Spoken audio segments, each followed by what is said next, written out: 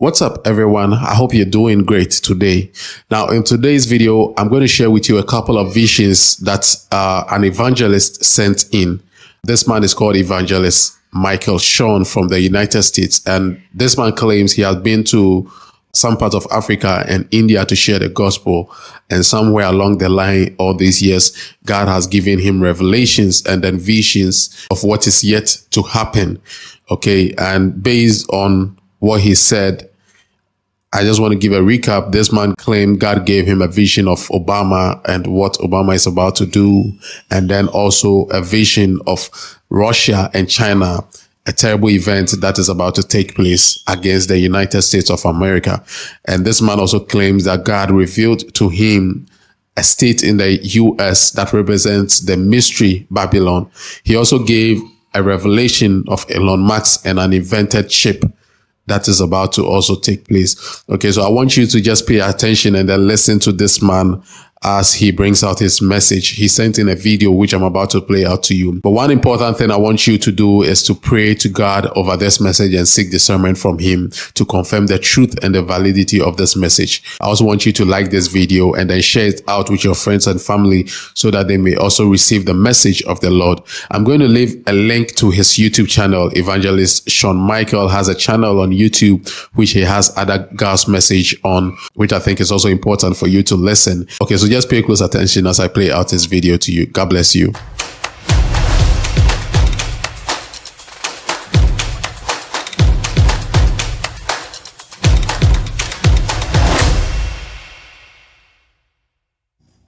Hi everyone.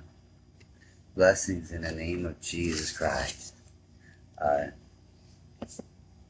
wanted to go over, I wanted to tell you some dreams and visions that Father Yahweh and Jesus have been giving me over the years, for the last 10 years of evangelism and like just doing Christian outreach to get Bibles and get the gospel out to like India, Africa, Pakistan, and just doing evangelism and outreach for Christ here in America. So Father God has been showing me a lot of dreams. Like, they started like when Obama was president. Like, in one vision, God showed me that Obama, he's an antichrist, and during his presidency, it was probably like, I believe it was around 8 years ago, and all these dreams and visions, like, have been since I was like 33, since I was baptized in the name of the Father, Son, and the Holy Ghost. And basically, one of the first visions I've had, right, I was sleeping, right, and because I would listen to the Bible even while I'm sleeping, and it went into a vision where I was in a room with Obama and his eyes were blacker than coal. He was possessed, right?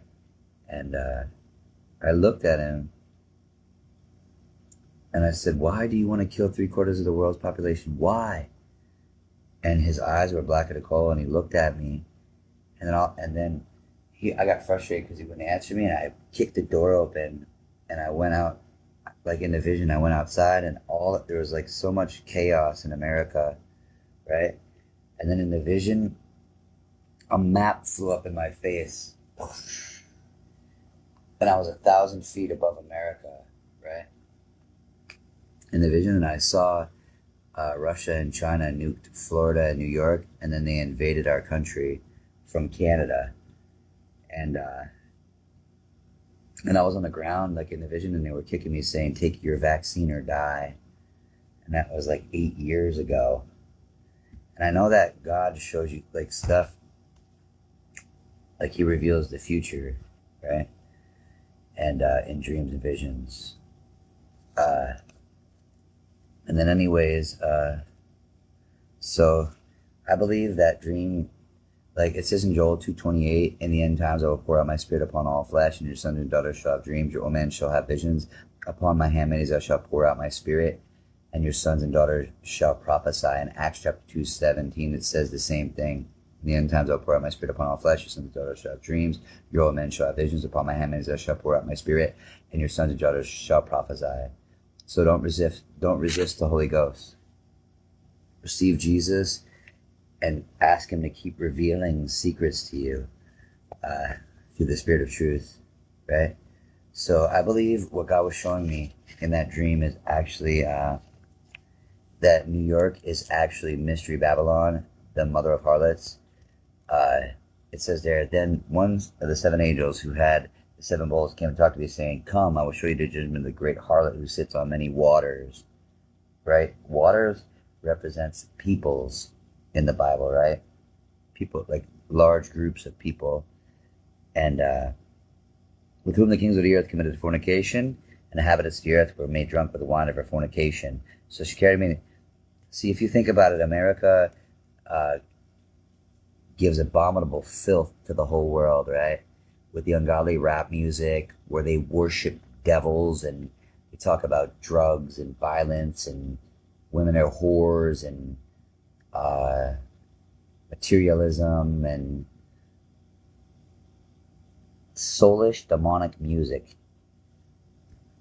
gangster lifestyles, and just ungodly music, right? And then pornography and ungodly television shows, reality TV, just garbage, right? Pollution for your mind and your spirit, right? So, and the inhabitants of the earth were made drunk with the wine of her fornication. So he carried me away in the spirit into the wilderness, and I saw a woman sitting on a scarlet beast, which was full of names and blasphemy, having 7 heads and 10 horns. The woman was arrayed with purple and scarlet, and adorned with gold and precious stones and pearls, and having in her hand with a golden cup of abomination, the filthiness of her fornication. Her forehead was named written, Mystery Babylon Great, the mother of harlots and the abominations of the earth. I saw the woman drunk with the blood of the saints, blood of the martyrs of Jesus, and I saw her and I marveled with great amazement. Right? So if you go on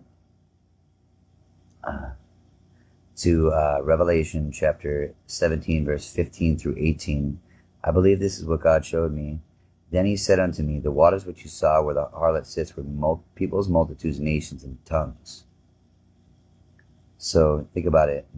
New York, Babylon, you know, at the Tower of Babel in the book of Genesis, God scattered all the inhabitants of the earth at that time because they had one language.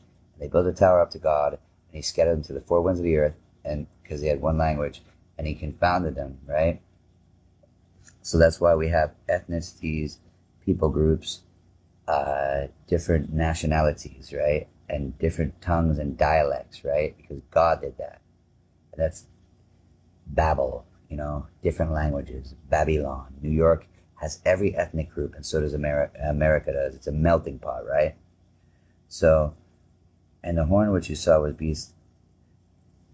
See, the waters which you saw in Revelation chapter 17, 15, where the harlot sits, right? America is a whore. Goes a whoring after other gods. The leaders go a whoring after money and greed in DC. Our peoples and multitudes and nations and tongues. And the 10 horns which you saw with the beast will hate the harlot and make her desolate and naked. So right now, look at this. You see the BRICS nations now forming. Like, I saw there was like 10 nations too, right? It makes me wonder, there's 10 horns, right? That will make her desolate and naked and eat her flesh and burn her with fire, right? So New York, it's saying here, right? New York will be burnt with fire. For God had put it in their hearts to fulfill his purpose, to be of one mind, to give her kingdom unto the beast, and until the words are fulfilled, right? And it says that, you know, in chapter 18 of the book of Revelation, after these things I saw another angel coming down and have a great authority, illuminated with great glory. He cried mightily with a voice, saying, Babylon the Great has fallen. New York is fallen. They become the dwelling place of demons, a prison for every foul bird, a cage of every unclean and hated bird. All the nations were drunk with the wine of her wrath of her fornication. Pornography, ungodly rap music, You know, the celebrities worship Satan and do witchcraft live and on TV.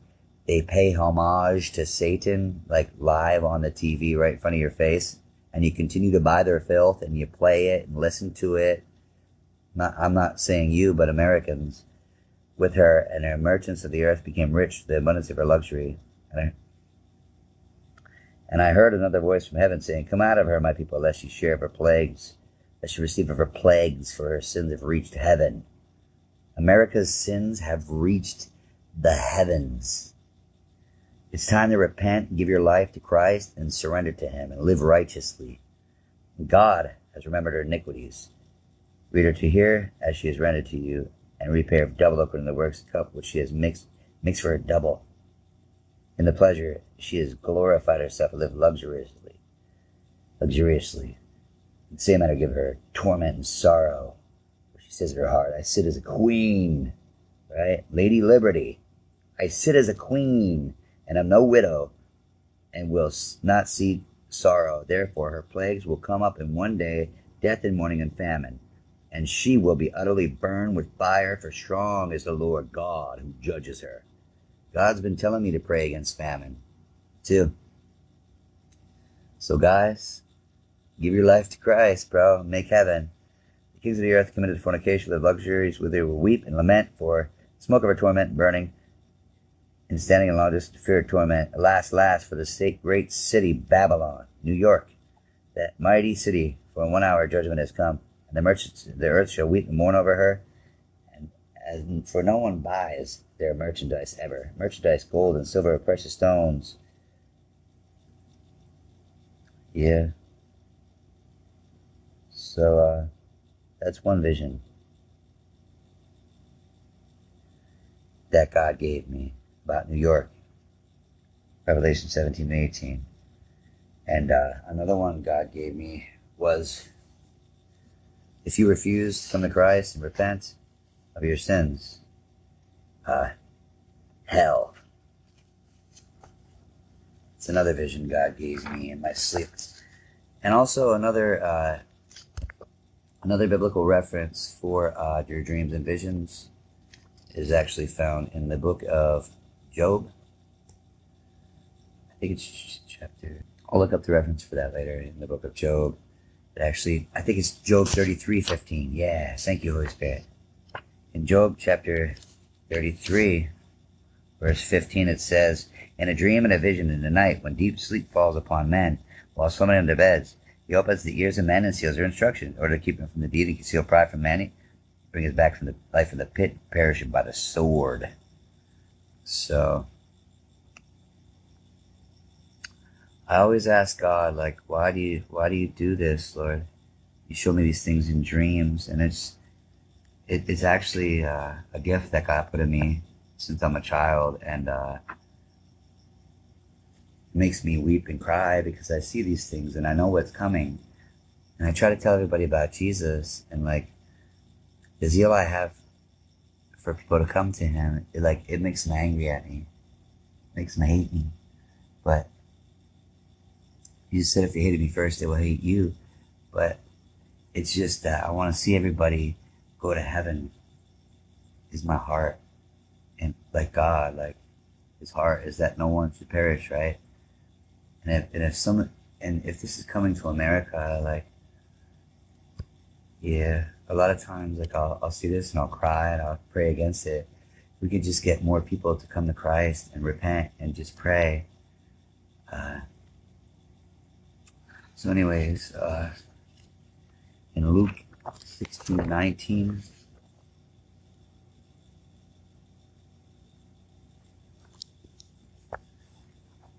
it says,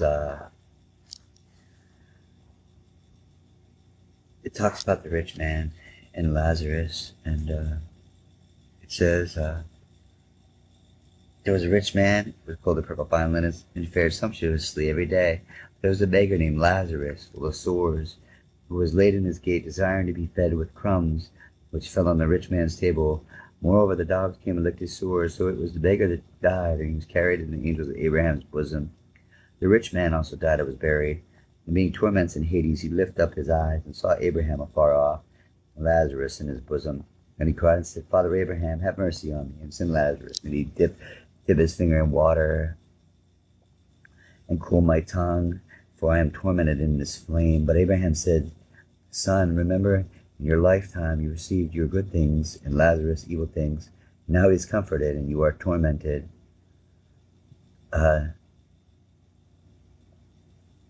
Repent, because hell is a real place.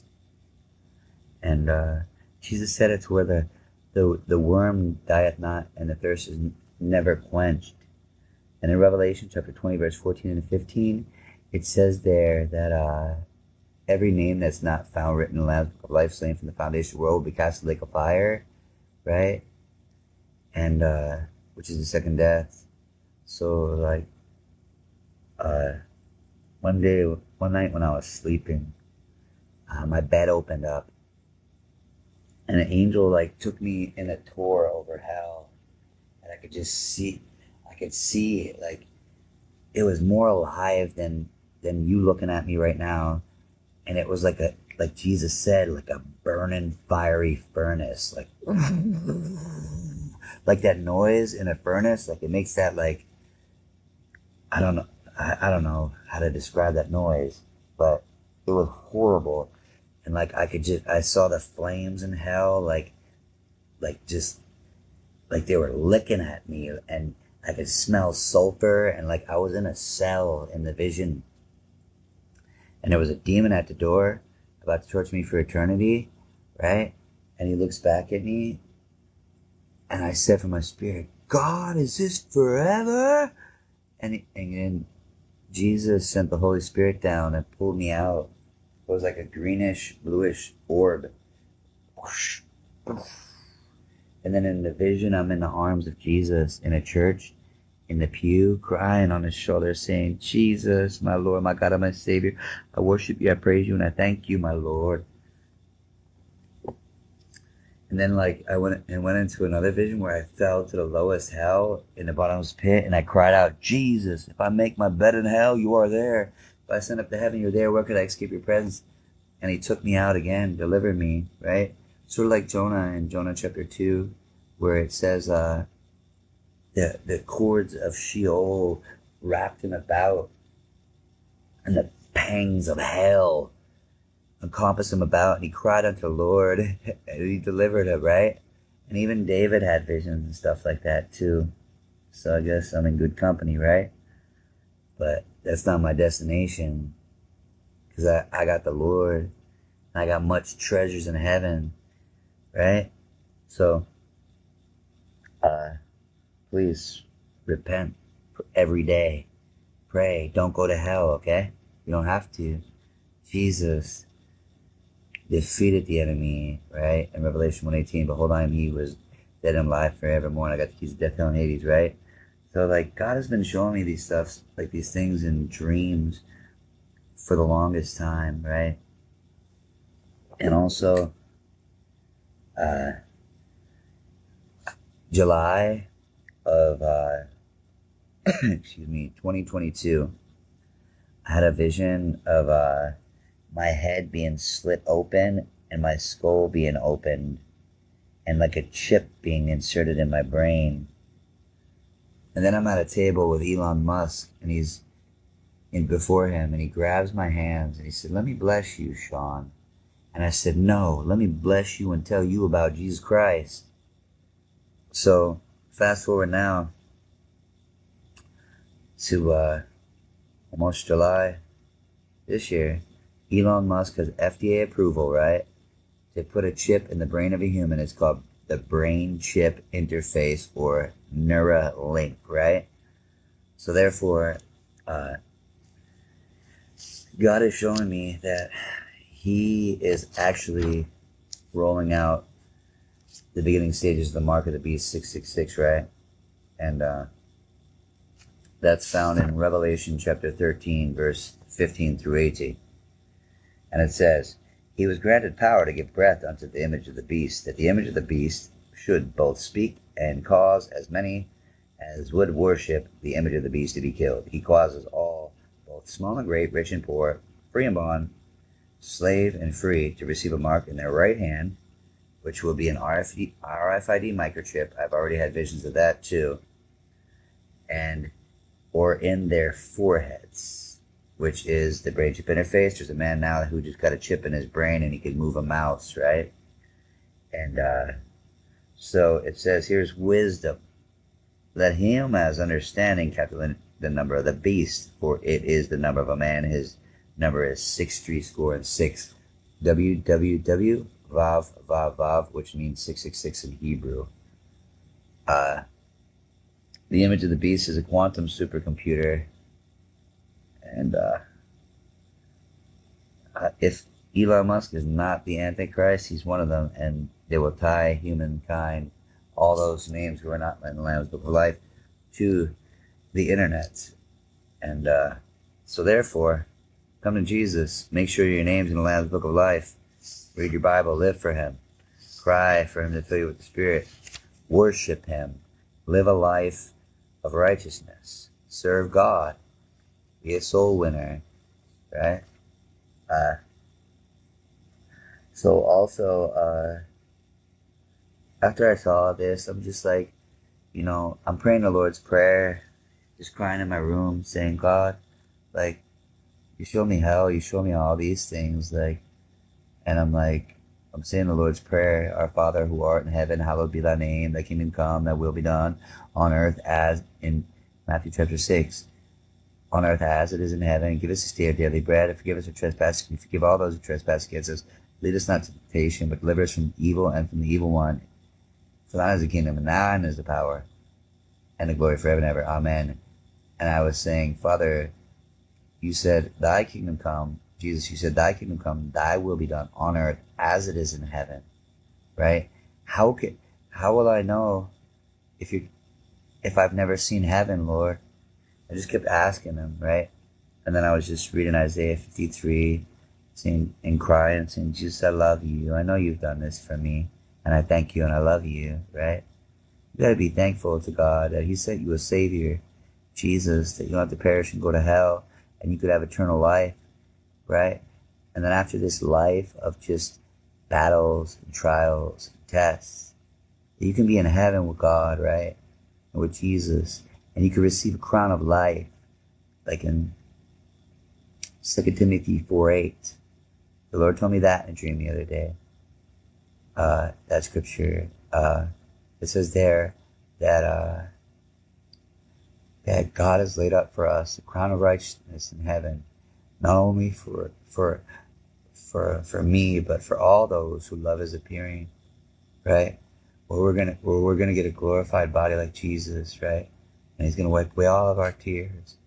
And so like God has been showing me all this stuff over time. Like there's times where I would go to bed, like, and I would travel back in time. Like I'd see like biblical things, like like Solomon's temple. So and saw like biblical characters like Solomon. Like I've seen like Derek Prince in visions already.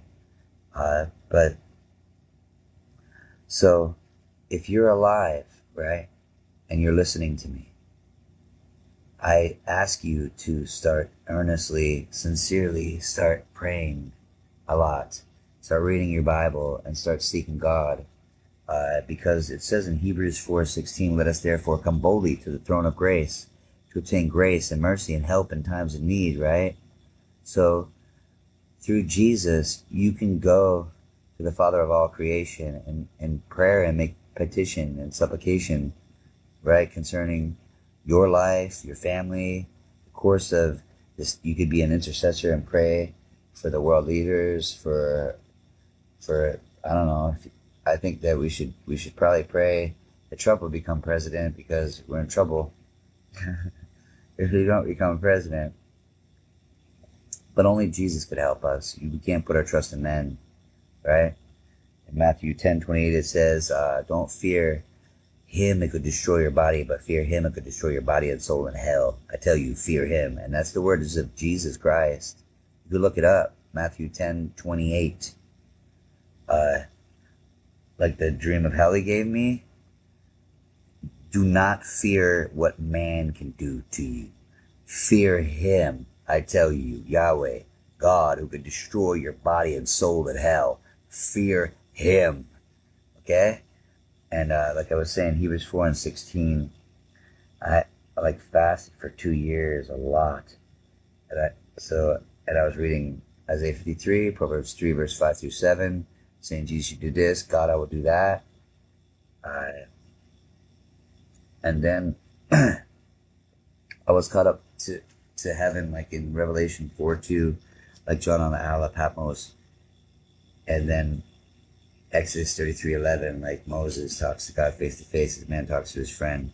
Stay in the presence of God. Stay in the will of God. Seek his will always for your life. And walk in the glory realm.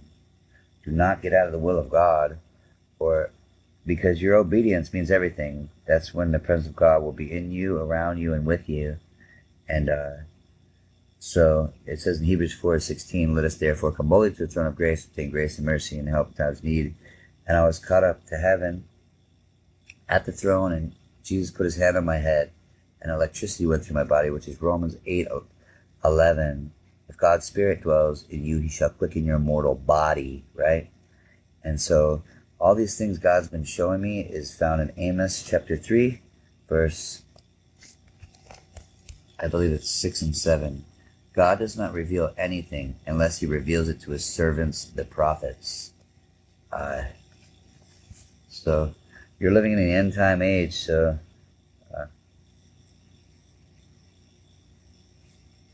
surrender your life to Christ, right? It's Amos 3:7, the scripture. God doesn't reveal anything unless he reveals his secrets to his servants, the prophets. Don't resist the Holy Spirit, because Jesus said in John 3:3 and John 3:5, you must be born of water and of the Spirit to enter the kingdom of heaven. So be baptized in the name of Jesus, and surrender your life to him, and let him use you in these end times. Be a mouthpiece for God, and